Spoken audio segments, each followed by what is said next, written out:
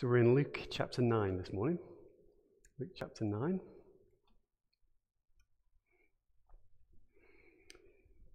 And it's a story that's familiar to many of us, I'm sure. This is the only miracle of Jesus's that's recorded in all four of the Gospels. The only one, well, apart from obviously resurrection. Why is that? Why is it so important? As we're going to see on our little PowerPoint thingy, that is a picture of that's carved into the walls of Roman catacombs, where I think in the 2nd and 3rd centuries Christians would hide away from intense persecution, and they would carve that in because it was a symbol of Jesus' provision. And I think it's going to teach us something else as well this morning. And what I want us to learn is that our service to God and to people ought to be spiritual and practical. And that's my takeaway point. Our service to God and people ought to be spiritual and practical. We read in the first part of Luke chapter 9 that Jesus had sent out the 12 apostles, and he'd sent them to teach and to heal. And then he went out through all the villages. There's a few verses in between that talks about Herod. And then in verse 10, we read this, that on their return, that is the 12, the apostles told him, Jesus, of all that they had done. And he took them and withdrew apart to a town called Bethsaida. So, you want to know where that is? Here we are. Bethsaida's, I think that's the pointer. Bethsaida's up there on the northeast of Lake Galilee. And he did that because he needed a rest. They'd been busy. They'd had their first preaching tour and healing tour, if you like. And so they were tired, and Jesus, in his grace, took his servants aside to come and rest a while. And it's not wrong to rest. It's not wrong to rest. In fact, it's obedient to rest when God says so. So he does this. He takes them and withdrew apart to a town called Bethsaida. And when the crowds learned it, they followed him. Now, just imagine the feeling. Yeah, also, Jesus had been out preaching during this time, as well as the 12. So they're tired. They're going for their sort of spiritual retreat off to the backside of Bethsaida, up in the hills. And they're thinking, yes, finally. You know, they'll take the socks off and wiggle the toes and be like, that feeling that you have when you have your first sip of a cup of tea. That's how they were feeling. And then as they turn around, they see crowds of people again. They'd spent, I don't know, however many days with all these people. This was their time. Well, here they were, crowds of people. What would you be like? What would you say? Would you run? I think I probably would. I'd jump in my boat and sail on somewhere else. Well, what did Jesus do? The crowds followed him, and he welcomed them and spoke to them of the kingdom of God, and he cured those who had need of healing. Now the day began to wear away, and the 12 came and said to him, "Send the crowd away, and go into the surrounding villages and the countryside to find lodging and get provisions, for we are here in a desolate place." I want us first to think about this attitude. Crowds of people were drawn to Jesus. They hadn't even considered food preparation. How do I know that? Because the disciples came and they said, send them away so they can go and get some food. We assume that they'd been there all day listening to Jesus. I don't know what that would have looked like, 5,000 people. But all the time they listened to him. Jesus was healing them, and he drew on energy from God to meet the needs of this crowd. And we also get the impression that the crowds would have been willing to stay on even longer. How do we think this? Because it was the disciples who were having to encourage them to try to go away. Many people are attracted to Jesus. Many people are attracted to Jesus today. But sometimes are put off by us, his followers. What is my attitude?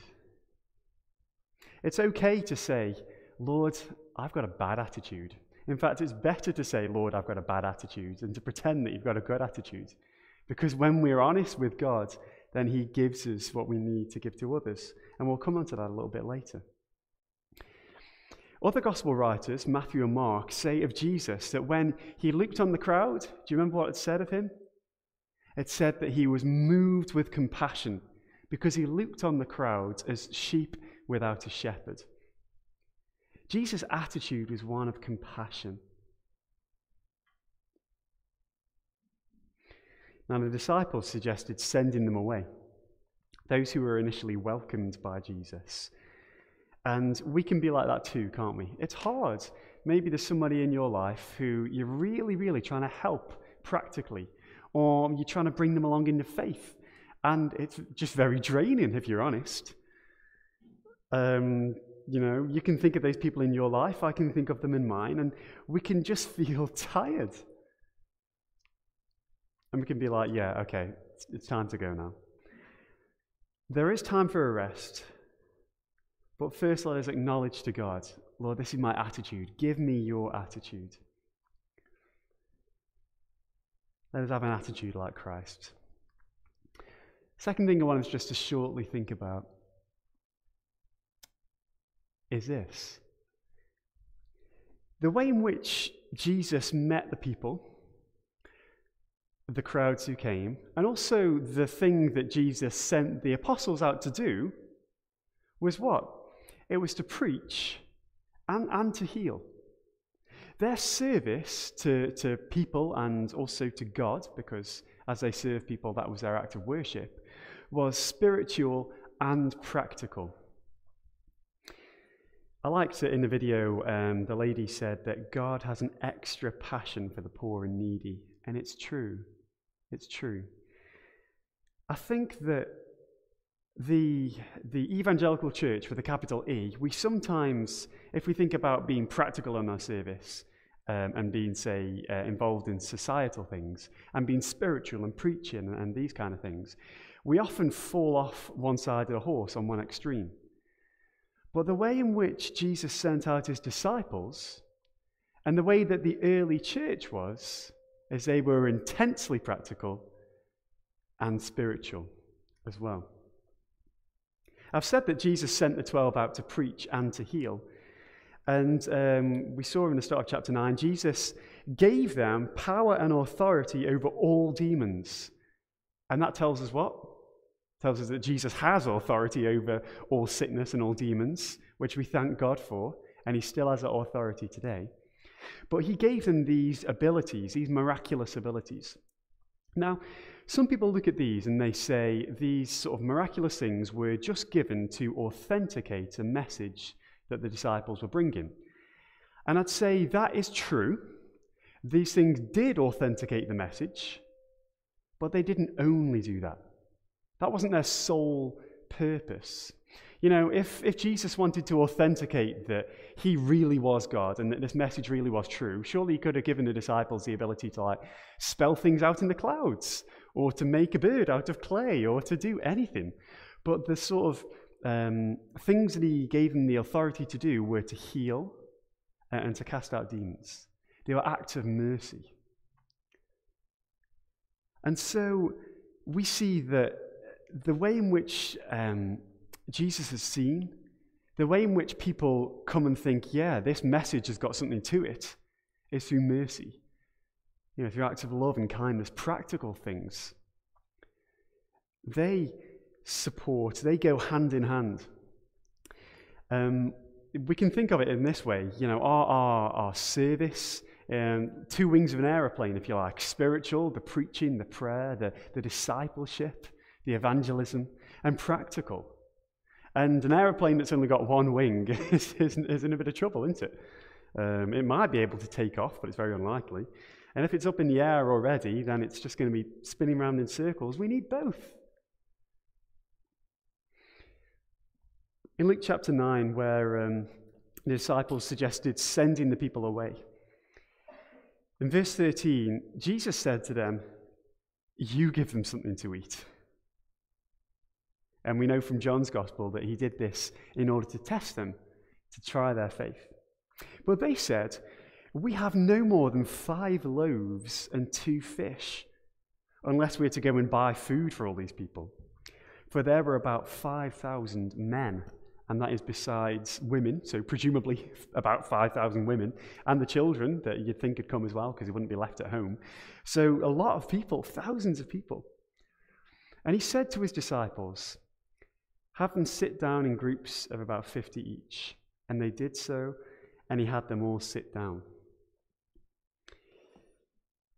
Jesus was going to provide for them. He had been teaching them of the kingdom of God. We read that before. And people need that. Our spirit and soul are that part of us which will, as soon as our body dies, go and be somewhere eternally. Later on, our bodies will be connected with that. But the state of our soul is of the utmost importance. If you don't know that you are right with God, that the sin that separates us naturally from him is dealt with, then we are in trouble. And Jesus is very clear about that. Jesus said, unless somebody's born again, you can't see the kingdom of God. There needs to be a change inside of us. That change comes when we acknowledge our sin, that selfishness ultimately, that idolatry, putting things ahead of God, be that even good things like family or work. That is idolatry, putting things ahead of God and breaking God's law. We need to acknowledge that as wrong before God. But welcome what Jesus did for us on the cross, in that he took the punishment for our sins on himself to take that away. Our trust in him gives us that right standing with God. But Jesus taught them of the kingdom of God. But he heard the cries of their hearts, but he heard the rumbling of their stomach as well, and he cared about both. Our God isn't just concerned with the spiritual. God doesn't just care about Sundays. God doesn't just care about your devotional time in the morning or when you pray at your bedside at night. He cares about your whole life. He wants to be Lord over your whole life. Time with your family, time at work, that sort of, I don't know how much of your waking time is spent at work, but a lot of it. And he cares about it all. And he wants to be king over it all, and he wants to make it all fruitful. He cares about body, spirit, and soul. And our service should be spiritual and practical. I'm going to give us a couple of examples of people who have served God in a practical and a spiritual way. Firstly, it's an old painting from the Greco-Roman times, which is the time of Christ. And in the Greco-Roman world, infanticide and abandoning of infants was very common. The lady in the Cat video said this, that people are labeled as invalid and cast off. Well, that was children. You know, if a Roman family had a son, that was great. If they had a daughter, that really wasn't that good. If they had a second daughter, she was bound to be dispatched. And it was very common in those days. They'd be thrown into the river. You know the story of Romulus and Remus, how Rome was founded. They're 2 children who were thrown away into the river by parents who didn't want them. It was common. And so early Christians not only spoke out against this and proclaimed the sanctity of life, but they took the boats and they caught the children from out the river. Somebody called Benignus Dijon, who lived in the 2nd century, he was a student of Polycarp. He took in abandoned children, some of whom were deformed because of botched abortions. A lady called Afra of Augsburg, who was a former prostitute turned a Christian in the late 3rd century, she developed a ministry to castaway children of prisoners, thieves, smugglers, and runaway slaves, and she took them in. It wasn't all words, but it was deeds. It wasn't just spiritual, but it was practical. This gentleman here is called F.B. Meyer, who some of you will have heard of. He was a pastor, a preacher, an evangelist. And in the 1800s, he helped to rehabilitate ex-offenders and get them back in work. And so he set up a window cleaning business, of all things, to give these men jobs. Modern-day counterpart is Walk Ministries and others similar that do the same kind of thing in Stoke. This man here, in the middle, is Bob Pierce. He was a touring evangelist in the 1970s, and he was touring Asia when he came across some particularly poor places. And God moved his heart, and so he set up a charity called Samaritan's Purse, which many of us know today. He wasn't just doing the preaching, but he was going to help. He was going to be moved to act. And of course, Christians Against Poverty is another charity like that. There are so many commands, particularly in the Old Testament, about justice and looking after the poor. And they're taking those as written and doing something about it. And of course, our Saviour, he didn't just teach, but he came not to be served, but to serve and to give his life as a ransom for many. And so practical acts are spiritual as they're done in worship to God. Part of what I'd love to see the church move into is this, serving in practical ways. How can we help our community? We do want to see them come to Christ and be saved. That is top of the agenda. But we care about all of them because Jesus does. So, maybe as we watch that CAP video, God has stirred your heart that's something that you could be involved in. It would be great if we could run a money course from here and invite people in the area who are struggling and in debt. We've got people who live in very fancy houses and drive nice cars around here, but we've probably got people who are in loads of debt because of it. People who are covering up their despair by buying more stuff that they can't really afford. Maybe we can help them. I'm all ears as to how we can do that, so please do share your thoughts. And finally, I want us to think about this. Our attitude is important. We want the attitude of Christ, and our service should be spiritual and practical. But there's a principle here at the bottom that I want us to see from Luke chapter 9. Jesus says, have them sit down in groups of about 50 each. And in verse 15, they did so and had them all sit down. And taking the 5 loaves and the 2 fish, he looked up to heaven and said a blessing over them. Now, maybe Jesus used the traditional Jewish blessing. I know Laura and some of the homeschooling families went to a synagogue not long ago. Maybe you were taught this. But particularly when you're going to have bread, a Jewish father or the leader of the meal will say, Baruch atah Adonai, I'm going to have to read it. Baruch atah Adonai Eloheinu melech ha'olam ha'amatzi lechem nun ha'aretz. Amen? Which means, blessed are you, Lord our God, ruler of the universe, who brings forth bread from the earth. Maybe Jesus said that as the Jewish Messiah, and he distributed what he had. But he did that, said a blessing over them. Then he broke the loaves, and he gave them to the disciples to set before the crowd. And they all ate and were satisfied. And what was left over was picked up, 12 baskets of broken pieces. I've put Jesus to me, to you, because there's a principle in Scripture that when we serve, we are to be co-laborers with God.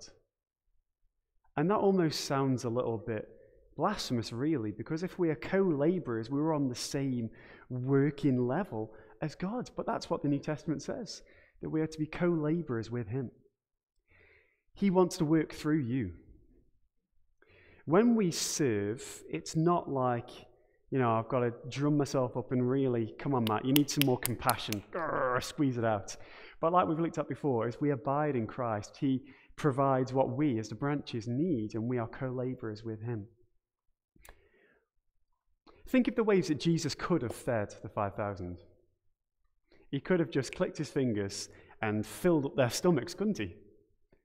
He could have, like in the time of the Exodus, dropped manna and birds from the sky. But what he chose to do was to work through the disciples. Did you notice how that worked again?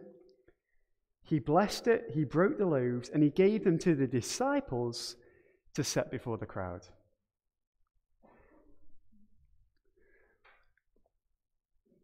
And perhaps this miracle was as much for the disciples as the crowd. The miracle itself happened in the hands of Jesus, But as he gave to them, they could give to others. You don't have it in you to help to any eternal, lasting consequence. You've probably been there where you've tried to help, but you've actually caused more harm than good, or you've put your foot in your mouth. Well, yeah, that happens. But Jesus wants to do the miracle himself and work through you to reach others. Jesus has committed the gospel to us. He could have written it in the sky, but he's put it in our mouths to bring to others. Jesus could click his fingers and solve world hunger, but he's given the resources to us to then distribute. You may think that you've got little to give to others. And what was actually given was a boy's lunch, as you probably know the story in the other gospel. The 5 loaves and the 2 fish came from a little boy's lunchbox. So you might feel, I've only got a lunchbox worth. Give what little you have, in time, maybe, or in empathy, or perhaps in money. Commit that to God and watch him make something great out of it. I sometimes feel like that when I'm preparing for Sunday, to be honest. It's difficult working a job and trying to be a co-pastor. But sometimes I pray, Lord, I've only got 5 loaves and 2 fish worth of time, but please will you do something with it? And I've found actually, when I'm acknowledging that I've only got a lunchbox, God makes something like a feast out of it. Proverbs 11:24 says this: one gives freely, yet grows all the richer. Another withholds what he should give, and he only suffers want. Don't be afraid to outgive God. If God has increased you with what you have, it's so that you've got more to give. And as well, just at the end of this section, Luke 9, as we draw to a close, I want us to think about this, that they ate and were satisfied. Eat of Jesus, feed on him. Let him be the one who is your strength. You will be satisfied. The more you eat of him, the more you'll be filled. You'll be satisfied. But I love that it says at the end, and what was left over was picked up. 12 baskets of broken pieces. Why do you think there was 12 baskets? I wonder if it's because then the 12 disciples who'd worked really hard feeding 5,000 people had something for themselves at the end of the day. And you know, as we serve God, he doesn't want to run you into the ground, but he wants to resource you in order that you can serve. So, as we just draw to a close, remember Galatians 2:10 that Paula in the CAP talk said. All that they, that's Peter and James in Jerusalem, said to Paul, all that they asked was that we continue to remember the poor. How are you going to do that? Maybe you'd like to be involved in the work of CAP. Maybe that work of mercy is something that God is calling you to be involved in. I'd love to see that. It'd be great if we can help people in that way from this area. We've got some details on the back of your song sheet, so please do take them with you. You can look on CAP's website. Also, if you are feeling like you're in that place where you could do a little bit of support yourself, don't be embarrassed about that. The ministry exists to help people, so take advantage of that. Maybe you'd like to help running the CAP Money course, and that'd be great. It'd be fantastic. Please do speak to one of us as to how we could get that started. But may God give us that right attitude where we feel dry. May our service be spiritual. May we tell the truth in love, spiritual and practical. Be in the hands and feet of Jesus. And may we take what we receive from him and be able to give that to others. We're going to have a song now that Isaac will play for us. And in the chorus it says this, which I think really ties in with what we thought about this morning. Lead me in your love to those around me. So I trust you enjoy this and use it as your worship to God.